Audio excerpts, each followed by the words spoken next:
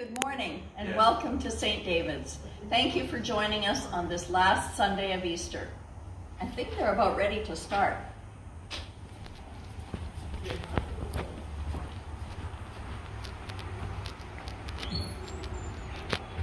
Come on in.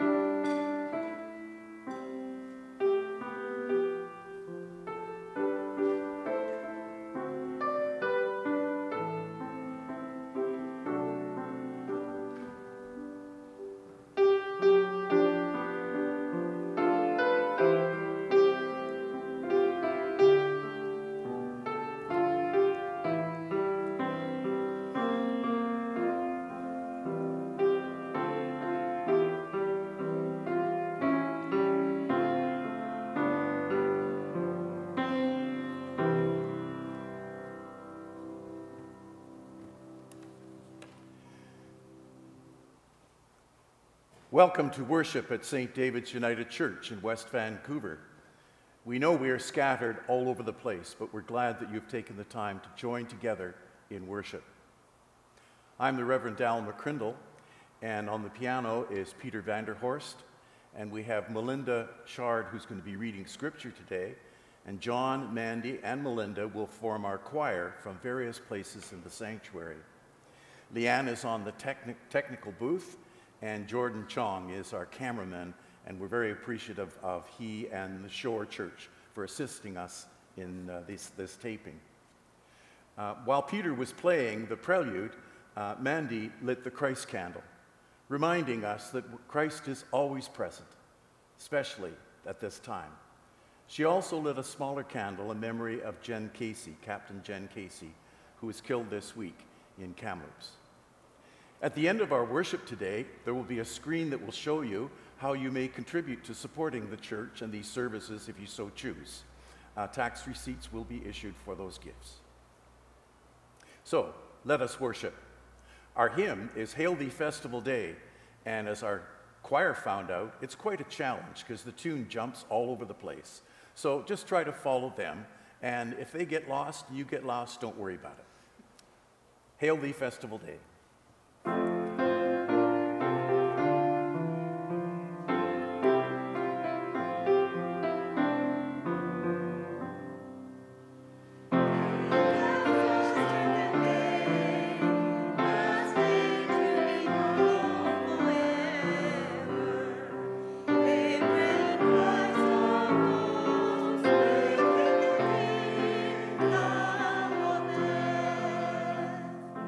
Oh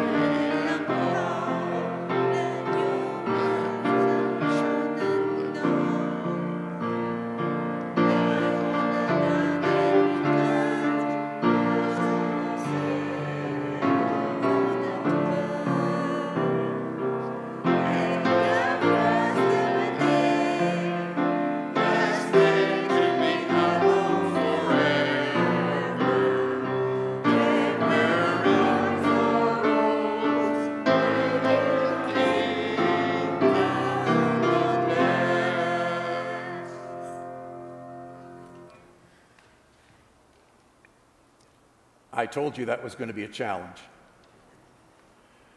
The words to that hymn were written in 582, and there are several hundred verses. We only chose 4 and the chorus. So it's always good to learn something new. Let us join together in the call to worship. The Lord be with you. And also with you. Clap your hand, all you peoples. Shout to God with loud songs of joy. The Lord is awesome, ruler over all the earth. Sing praises to God, sing praises. God is the ruler of all the earth. The shields of the earth belong to God. Let us worship the exalted one. Let us pray. God, you revealed yourself to us in Jesus. You lived among us and left us with a job to do. You did not abandon us. You empowered us with your Spirit so that we might be strengthened to be your witnesses, not only to these things, but of your love and care for us and all creation. We praise and worship you for the assurance that your kingdom of peace and justice will hold favor on earth as it is in heaven. In Jesus' name, we sing his words.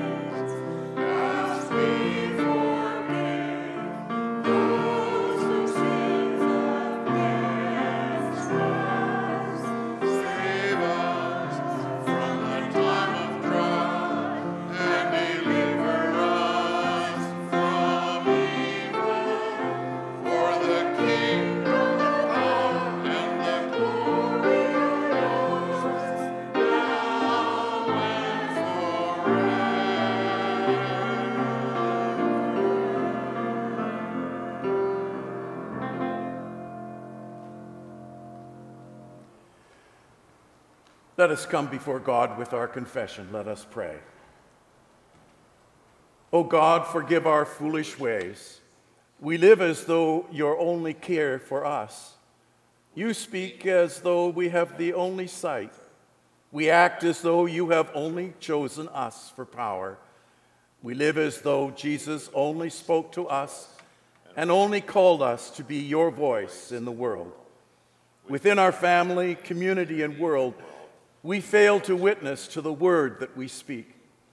We despair at the absence of new converts and witnesses, while we continue to exclude by our own actions those we seek. Our awareness and sensitivity of others' pain is clouded by a preoccupation with our own. We cannot nor will not break loose from the strictures and structures of our culture, society, or prejudice.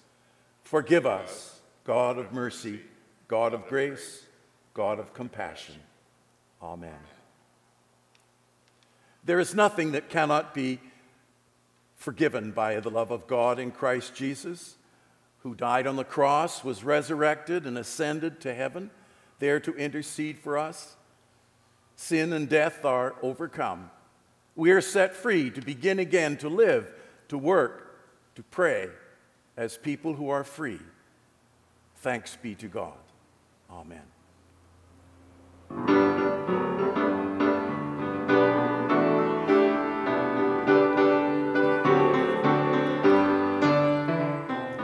Halle, halle, hallelujah.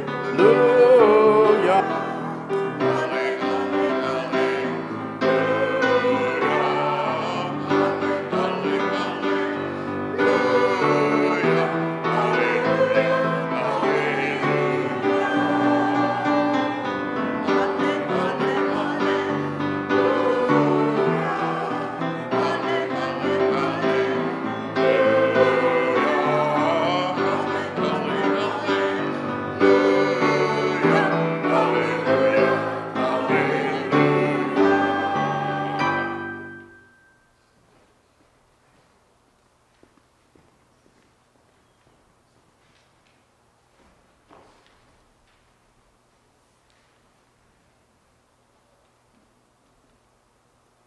Acts 1, verses 1 to 11. In the first book, Theophilus, I wrote about all that Jesus did and taught from the beginning until the day when he was taken up to heaven, after giving instructions through the Holy Spirit to the apostles whom he had chosen. After his suffering, he presented himself alive to them by many convincing proofs, appearing to them during 40 days and speaking about the kingdom of God. While staying with them, he ordered them not to leave Jerusalem, but to wait there for the promise of the Father. "This," he said, "is what you have heard from me. For John baptized with water, but you will be baptized with the Holy Spirit not many days from now." So when they had come together, they asked him, "Lord, is this the time when you will restore the kingdom of Israel?" He replied, "It is not for you to know the times or periods that the Father has set by his own authority, but you will receive power when the Holy Spirit has come upon you, and you will be my witnesses in Jerusalem, in all Judea and Samaria, and to the ends of the earth." When he had said this, as they were watching, he was lifted up, and a cloud took him out of their sight. While he was going and they were gazing up toward heaven, suddenly 2 men in white robes stood by them. They said, "Men of Galilee, why do you stand looking upward toward heaven? This Jesus, who has been taken up from you into heaven, will come in the same way as you saw him go into heaven." Hear the witness of the apostle. Thanks be to God.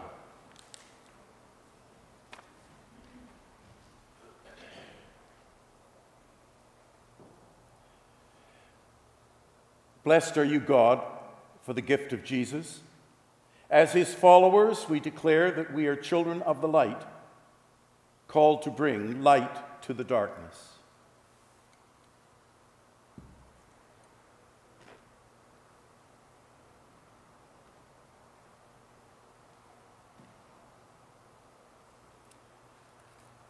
As the smoke from this candle rises to the ceiling, we live as Jesus' light in the world, shining in the darkness. We give thanks, O God, that having lived in the Easter light and come to the beginning of our journey with you, we know that we are not left on our own. Through Jesus Christ, light of the world.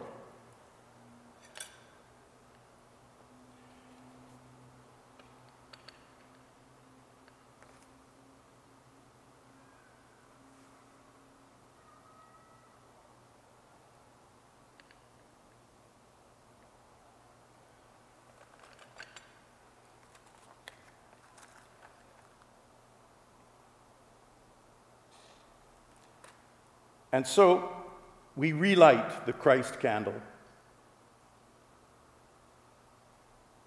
Acknowledge that Christ is with us always.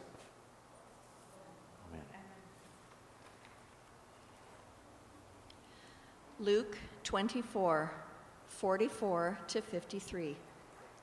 Then he said to them, "These are my words that I spoke to you while I was still with you, that everything written about me in the law of Moses, the prophets, and the Psalms must be fulfilled." Then he opened their minds to understand the scriptures, and he said to them, "Thus it is written, that the Messiah is to suffer and to rise from the dead on the 3rd day, and that repentance and forgiveness of sins is to be proclaimed in his name to all nations, beginning with Jerusalem. You are witnesses to these things. And see, I am sending upon you what my Father promised. So stay here in the city until you have been clothed with power from on high." Then he led them out as far as Bethany, and lifting up his hands, he blessed them. While he was blessing them, he withdrew from them and was carried up into heaven.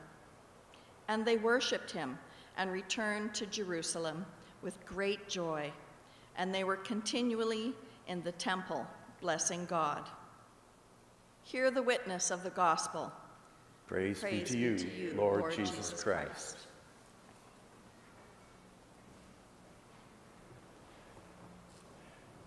Our hymn is an old one. You might remember it from your Sunday school days. God be with you.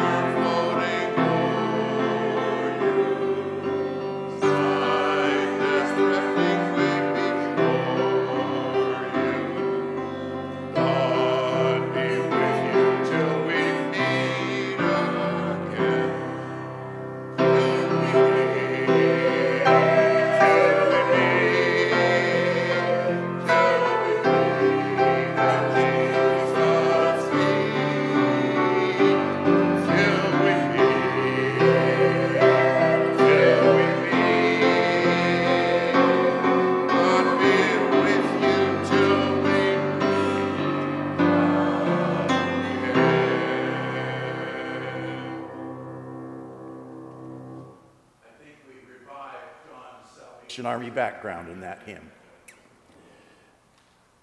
Let us pray. Speak, Lord, in the stillness while we wait on thee. Hushed, our hearts listen in expectancy. Speak, O blessed Master, in this quiet hour. May we see thy face, Lord, and feel thy touch of power. Amen. In today's readings, we are told that Jesus has, in effect, said his goodbyes.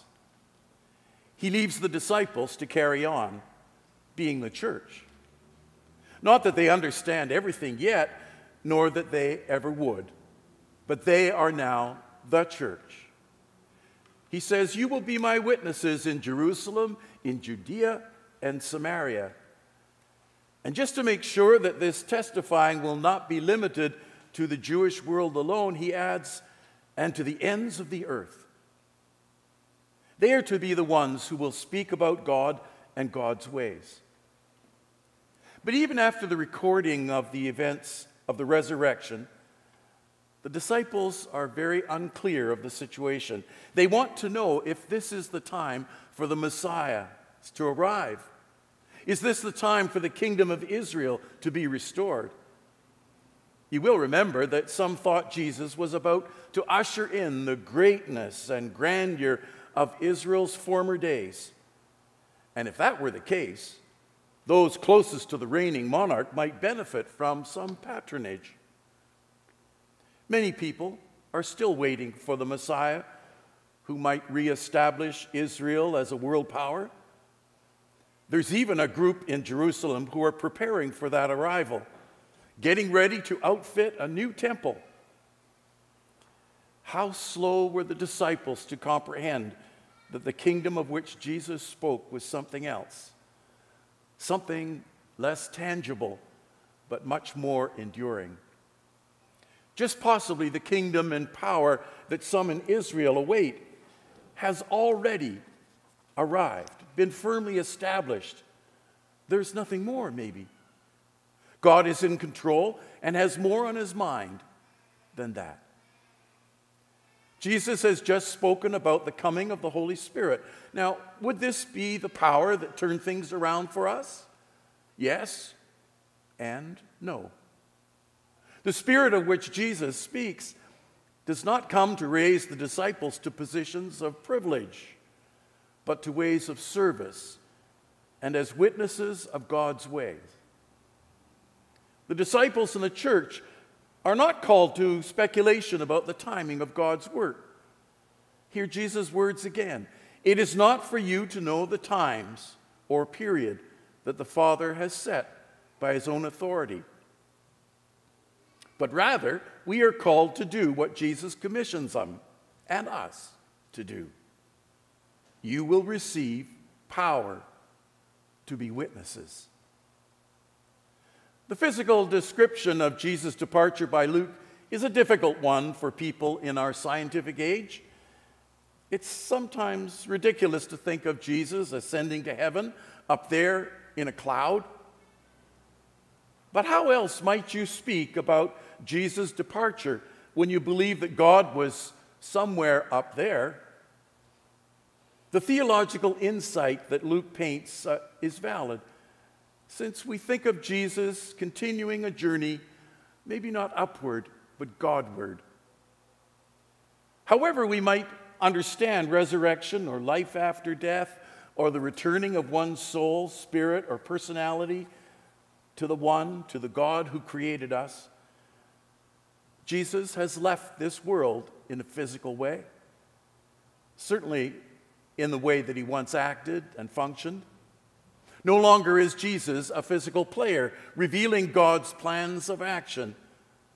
No, the focus has shifted.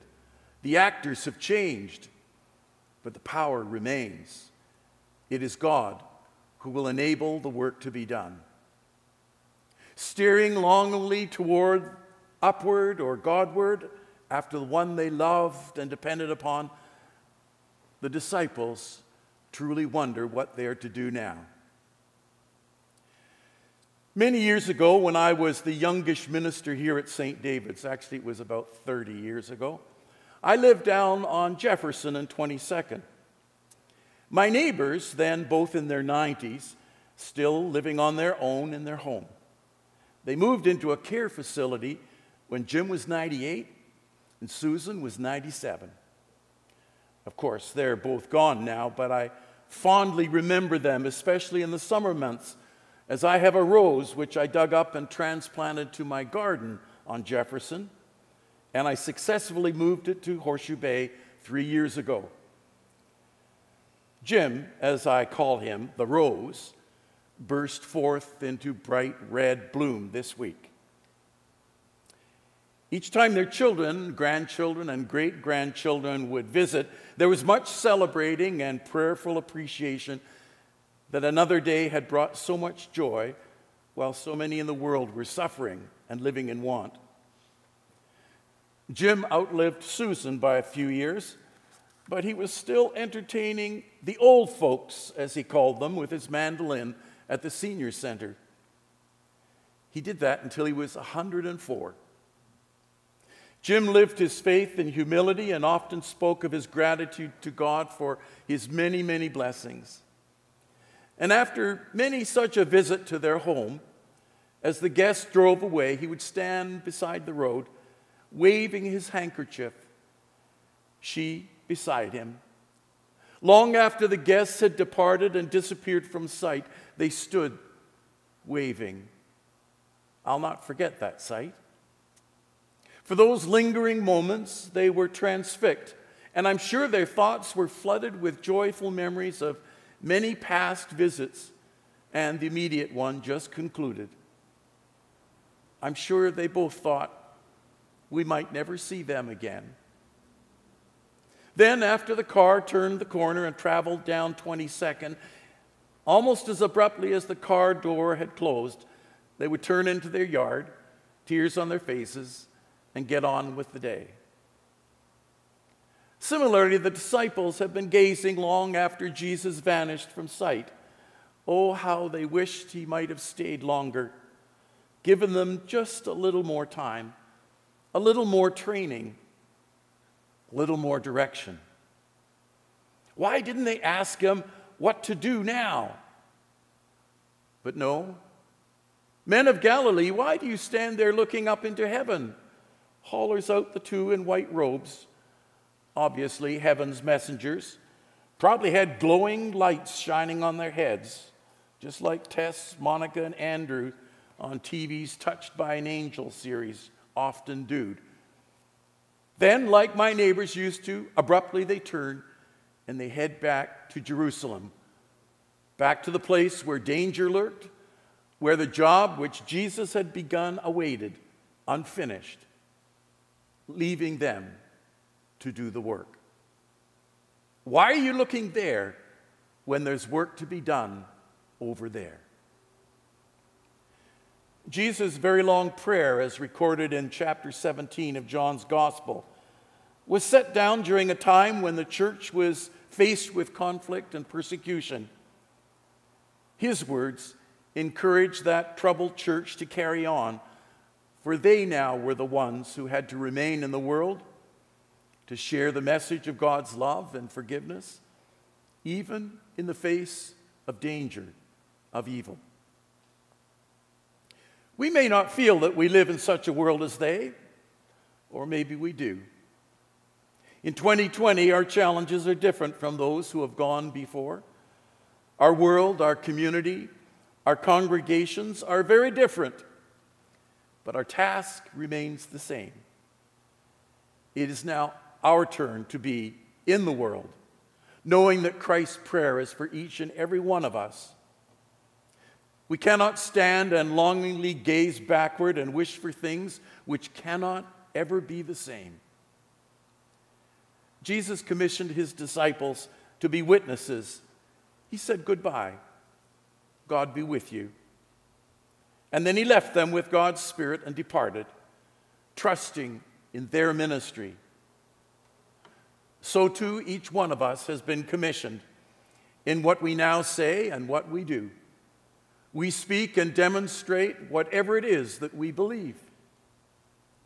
If our world is going to know something, anything about the saving significance of Jesus Christ and the love of God for us, it's up to people like you and me. In an imagined conversation, someone is heard to question God, and God, what is your plan if this doesn't work? And God answers, I have no other plan. There is no other plan. Why do you stand gazing up into heaven? Get on with it. At least that's the way I see it.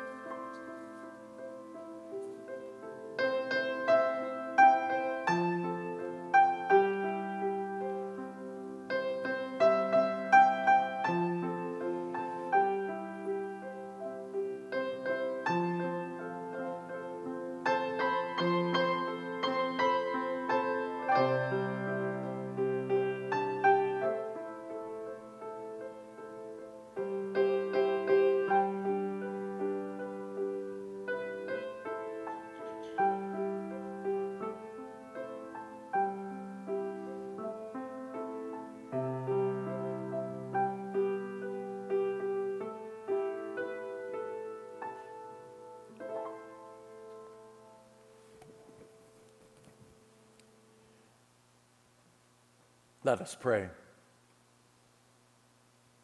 We thank you, God, for the eternal significance of the ascension of Jesus and the implication on our view of the world.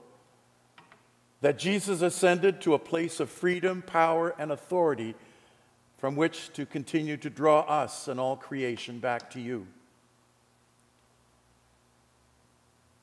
We pray that Jesus cares intimately for us and intercedes for us and the world. We do pray for ourselves, that we invite and allow Jesus to be the Lord of every aspect of our life as individuals and as Christ's body here on earth. We also pray that we be enabled by the power of your Spirit to fulfill the responsibilities entrusted to us as church for the mission and work of Christ's body. May our vision of Christ's power and authority be enlarged. We pray for the release from fear for those who believe the world is out of control and for those who depend only on human resources to achieve even a tenuous and fragile sense of security, that they might come to rely on Christ. We pray for those in places of responsibility, that they recognize that you who spoke creation into being are still with us. Comfort those whose life memories are distorted by pain, grief, or regret. Send your healing love on us all. We remember and pray for all Canadians who are saddened by the untimely death of Captain Jen Casey, especially her family and friends, and our brothers and sisters in Nova Scotia. We are grateful, God, for those who serve and protect us all, and for those who stand on any of the front lines facing any and all dangers that come their way. Comfort those who are isolated and alone or fear losing their way, security, or future because of this pandemic. We join our prayers to those who pray for your intervention in their lives, that people everywhere might enjoy life in the fullness which you have envisioned. Continue to empower and protect us as we witness to your redeeming grace as shown in Jesus the Christ, in whose name we pray. Amen. Our hymn is "Crown Him with Many Crowns."